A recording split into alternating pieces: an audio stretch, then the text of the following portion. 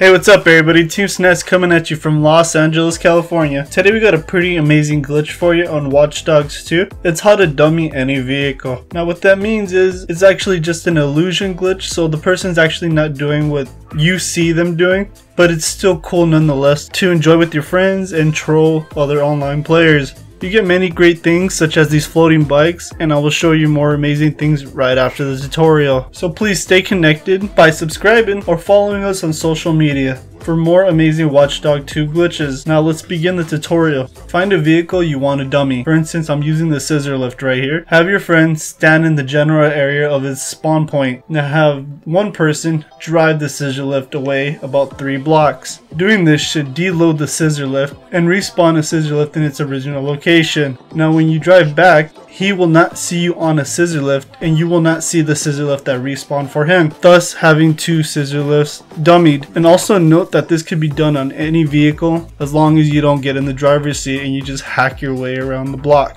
This is the distance I traveled from where the scissor lift respawned. Yeah, I know I said 3 blocks, but this was just enough distance to make the glitch occur. Now I'm gonna head back, and when I return, he should not see my scissor lift and I should not see the one that respawned for him. What he should see is you sliding around like a freaking champion. Now if you decide to cramp your scissor lift full of motorcycles, you can get a sliding effect such as this. Or if you ever decide to lift it, you can get a levitation out of these motorcycles and yourself. Now the last part I'm going to show you is doing the glitch with the forklift. Using a forklift will allow you to pick up vehicles and make it look like the vehicle is flying around. Now that's pretty cool.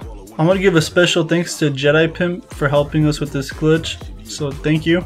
If you enjoyed the video, please hit that subscribe button, give us a like, and comment, and let us know what you thought about the video. Thanks for watching. Team Snes out.